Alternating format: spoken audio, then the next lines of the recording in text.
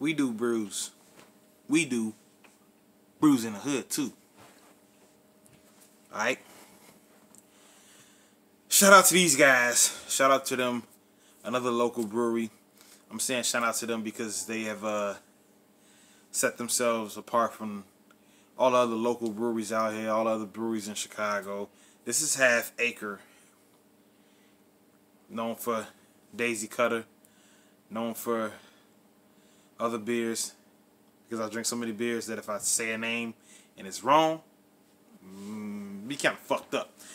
But I think this might be limited release or seasonal or something, because I only see it around this time of year. I had it last year. It was really good. And I bought it again this year. That's how good it was.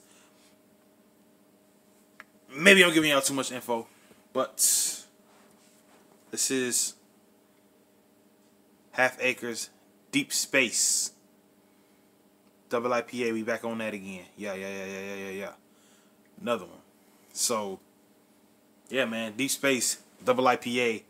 So, the story with this beer and me is that I kept seeing this fucking can in my local bottle shop, and I kept walking past it, and it was like a $15 4-pack.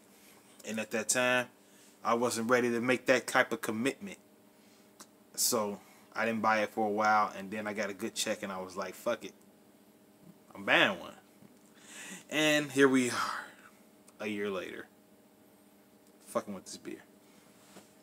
Badass can, man. You see the fucking, what would you call this? Like, I don't know, like that Magic Eye type shit. Remember Magic Eye? Fucking Magic Eye, bro. You do this shit. It turns out, whatever. But you see, like, the fucking colors and shit. I really wish I knew what the fuck that was called. I can't think of it right now. But, yeah. It's real trippy. You have this jerk off right here on the front. Looking smug as shit. He looked like that dude that looks like Zach Galifianakis and that meme with the, like, you know, he kind of, you know, that shit. Like, that's what he looked like. Got some wolves on the side of it. Trippy ass colors, man. Fucking look at the shirt, bro. And then, like, the space colors all on the back of it. It's fucking space wolf and shit. It's a badass can. It's a can that actually was in my collection before I threw my old collection out. I kept this can. So, I'll keep another one this time. If I don't already have one up there, which I might. Anyway, can is badass. That's why I talked about it for so long. Let's get into the beer specs. It's 10% alcohol, double IPA, so get you where you need to be. Sitting on Untapped currently at a 4.0, which is pretty big deal, man. I'm trying to go 4.0 or better anytime I grab something. I do my reviews for them. 205 check-ins this month. Maybe that's for the month of October. I'm not quite sure. 33,000 total check-ins. So people are getting their hands on this local brewery's delicious brew. They don't really have much up here to explain the brewski. It says our house IPA, okay, space double. Oh, so they have space is their fucking house brew. So this is their double. I didn't know about that. Our house IPA space doubled. Falconer's Flight and Citra hops. Course, the hell? Falconer's Flight and Citra hops course you far into the unknown. That's what it says there. It probably says that on the can somewhere too. Good old local brewery, man. Nope, that's not. This beer has been in this can since June 19th. I've had it in my beer fridge for maybe about a month or so, but I'm not anticipating anything being wrong with it. Ready to drink the beer, man. I'm ready to drink the beer. I wish I had more info on the fucking beer, but I don't. There's nothing there. There's nothing here. I just know it's a double IPA, and it's a fucking double IPA, man. Alright. We cracked it, B. First pour.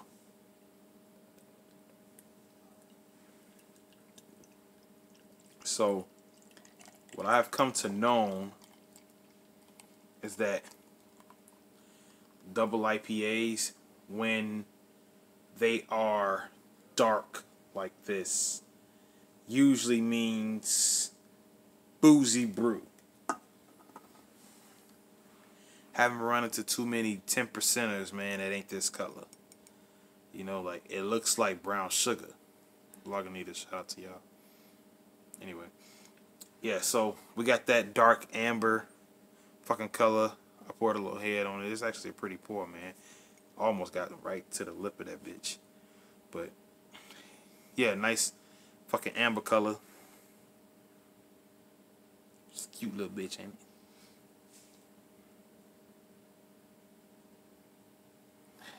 Smells of hops. Pine. Piney hops. It's fucking grass beer, man. I don't smell fruit. Maybe I do smell a little fruit. I smell a little.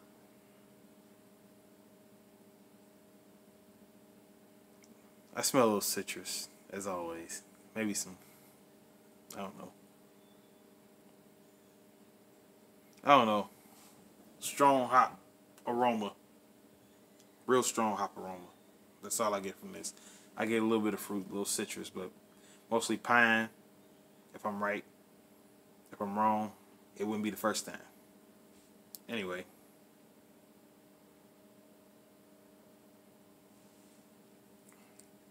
Oh, that's so good. Oh, man, that's so good. Fuck.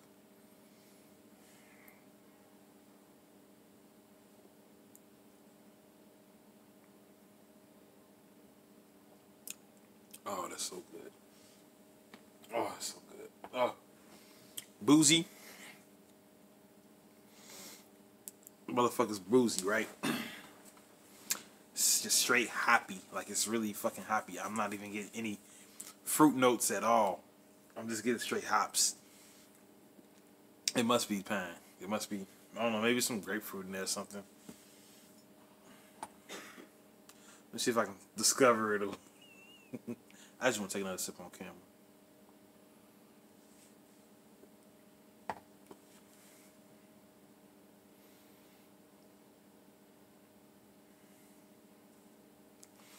Straightforward hops on the tongue. Back in a little citrus.